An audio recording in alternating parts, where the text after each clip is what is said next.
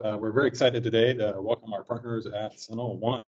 So we've got Chris Goodman from SentinelOne, and today we're going to be showing off the integration that they actually built for the Phantom platform.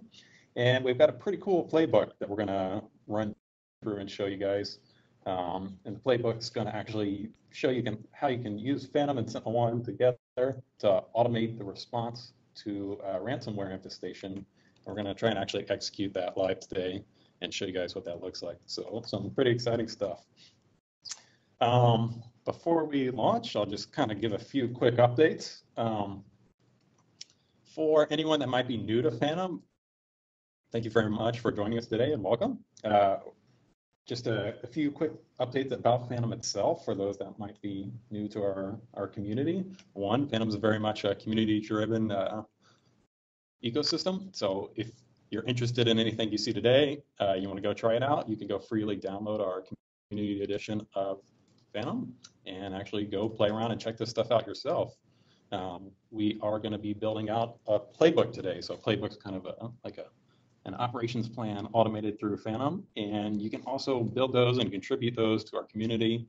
It's pretty active, and we see a lot of sharing of these playbooks amongst our community members. And the one we walked through today, we're actually going to be publishing out and making it available in case you want to go check it out yourselves. So here's the playbook that we've created, and we're going to release this to the community. And actually, we're going to improve on it, as we'll show at the end, before we release it to the community. But starting from the beginning, we have what's called SentinelOne get threat information. And so in that action, we're pulling the raw data report that Chris was showing earlier. So that's every file modification, IP address connection, and there's several other types of events that are pulled there. So for a pretty simple malware execution, you can easily get into 3,000, 4,000, 5,000 events there. So you get a very rich set of information about the malware, what it did as it executed in this particular environment. Then we're doing that as quickly as possible so we can get a snapshot of what's happening, right away. So, and that's kind of one of the beauties of automation is you don't have to wait for an analyst to come in and maybe run that after the fact. We're doing that right away. And then we're actually calling mitigate threat. And like we said, we have the 4 options of kill, quarantine, remediate, rollback. And we went all the way with rollback, which is the most extreme one. And then, so we're allowing SentinelOne to do that. And then we're doing kind of a post-mortem, listing the processes, getting a file reputation from VirusTotal on the actual malware that was executed. We're going to resolve the IP using a simple DNS query. We're going to run that against Alexa to make sure it's not, that IP doesn't resolve to kind of a top million domain, meaning, it's not a common website that people need to use for their day-to-day work. And if it's not, we're actually going to go into Palo Alto Networks and we're going to block that IP, which in this case would be the command and control server for the malware. And then finally, we're going to block the hash of the malware that was used across all of our endpoints by adding it to a blacklist in SentinelOne. And we're going to quarantine that device from the network until the analyst can dig into it further. So that's the playbook that's going to run through, and I can actually switch over to a live demo. So here we have a VM where we drop the malware on the desktop, and you see that they have some documents in here.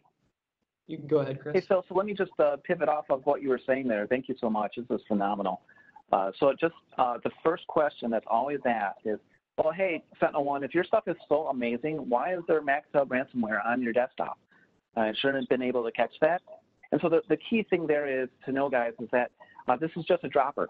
All it is, if you pop this open, is that it's just a call to a C2 server to download the payload and also the encryption keys. So that's the key differentiator there, is that it's just a dropper, and we see this all the time in the malware community. And that's one of the things that get by, a lot of the signature-based kind of stuff as you see.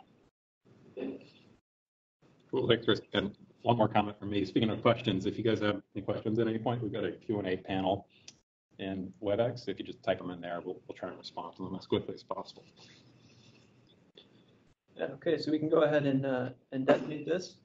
And like Chris said, that's just the dropper, so it's going to reach out. But it is tagged as suspicious right away. So if we're in our console, we'll see that pretty quickly you get, these 15 mitigated ones are prior executions of this. This one suspicious one is going to be the one that has not been fully convicted yet. So Chris, did you want to give more of a background of the flow into suspicious and then active? Yeah, absolutely. So what happened here is that engine just kicked off and said, hey, this is really suspicious, and we should take a look at it. And so the thing about that is then in 90 seconds, there'll be a conviction afterwards saying, hey, this is definitely something wrong, and that we need to stop it right away. So again, just to mention, guys, this is in EDR only mode. This is just sometimes how it happens within our environments, that we're just going to let this run in EDR and look for things afterwards. And so here we are looking for afterwards, and you can see very shortly that this is going to be then sent a malicious event. And then once that happens, with the integration with Phantom, Splunk, and Palo Alto, all the toys that a lot of you guys have, this is automatically going to be taken care of for you. So here it is. It's mentioned as active threat now, and it's going to be kicked off into Splunk saying, hey, this is an active threat, and you need to take a look at it. I just want to step back for a second here, guys, and say, how hard would it be if you had all these toys? You had a firewall, right? A Palo Alto firewall, Splunk, and also our stuff, and without Phantom.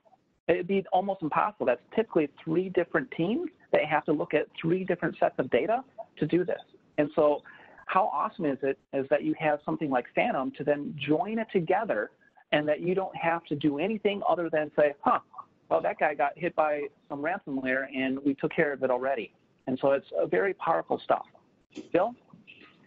Right, so as we can see, the malware is progressing. It's actually encrypted those files ahead in documents, and it's telling us we need to send some money to some Bitcoin address. But we're going to. Yeah, I would love for you guys to look at that Bitcoin address because I really need some money. I'm just kidding. That's right. And so now we'll see that SentinelOne has also built an app here within Splunk. And so we're actually leveraging that. So Splunk is going to be pulling the SentinelOne threat data. And so you can see that there's one detected threat in the last 15 minutes. So that's already updated there. And we're doing a similar search using a correlation search within Splunk, which uses a Splunk adaptive response action to send over to Phantom. So this should create what's called a Splunk notable event, which is kind of their concept of an alert. And so you can see that this was created here at 9:32, pretty shortly after the execution of that malware. And within a Splunk notable event, you get the adaptive response action. It's going to say send to Phantom. So that's the one we're using there. And so within Phantom, the analyst, this is from a previous event, but the analyst is typically going to be here, and this is what we call the Analyst Cue. So you have a list of all the events, and you can see I've run this particular one several times. But 1 minute ago, we created another SentinelOne event, and we should already have started our playbook here.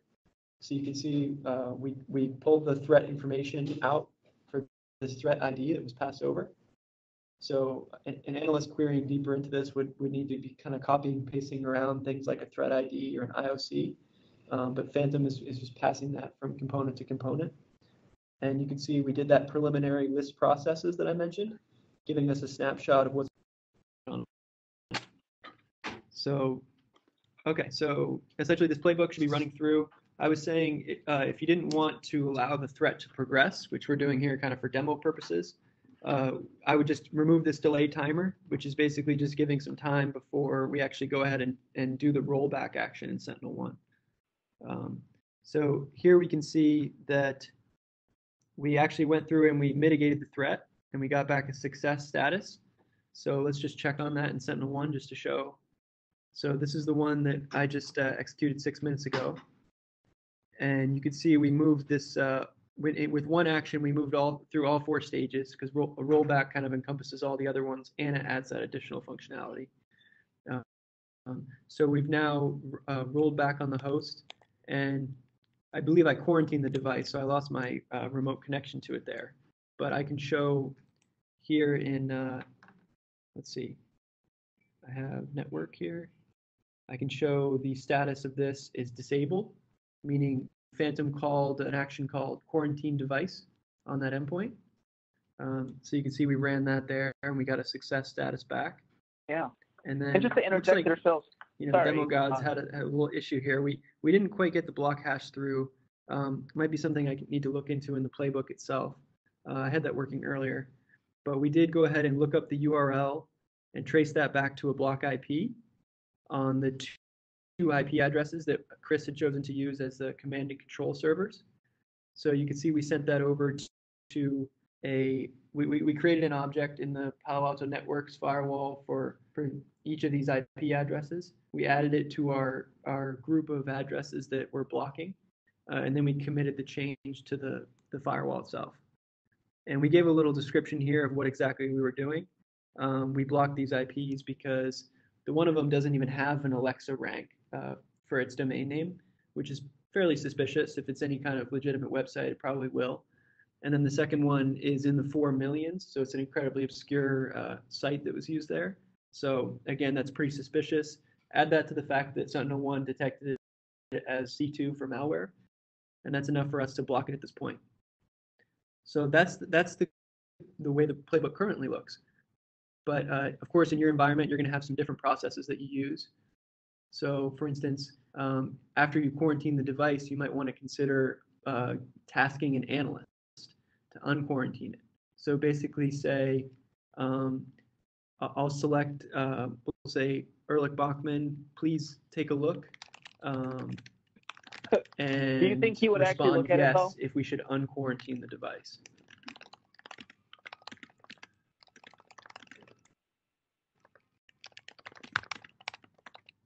And so I'll give the options yes, no. And as a follow-on, I'll filter, basically saying, okay, so if the answer to that response message equals yes, then we're just going to go ahead and call a similar action here. Instead of quarantine, we're going to call unquarantined device. So, and again, you might involve multiple people. We can use groups of people, groups of phantom users in that task as well. And we can also, let me get this set up here. So we get threat info, and then we'll have something called a computer name, which will be in there. So it's under agent details, computer name that was returned to us from SentinelOne. So at that point, the analyst is actually going to get a notification in Phantom, and you can have that send emails or create ServiceNow tickets as well. But basically, they're going to be pulled in at this point now that all the actions that we feel we needed to take immediately have been taken through automation. Now you can pull someone in to take a look at the evidence. They're in mission control. They have the ability to actually do follow-on actions of a similar sort. So, for instance, under the SentinelOne category, you can run any one of these actions. You can do a full system scan at that point, and all that evidence is collected here in mission control, as well as the ability to chat. For instance, I can call out the incident responder that I was mentioning. Please provide further details. So we have some collaboration features in there as well. All right, yeah. Maybe I'll briefly show. So the playbook itself, we're going to release that to the community. So you can see it on my.phantom, but these are all on GitHub as well. So there's 45 of them here. So this will be probably the 46th one that we release. Okay, great. Yeah, so thank you everyone for joining us. If you haven't checked out Phantom yet, go pull down our community edition and give it a try. If you have, we'll be publishing the Sentinel playbook shortly. So you can go check out what we built today and try it out for yourself. But thank you so much everyone for attending, and we'll see you next time.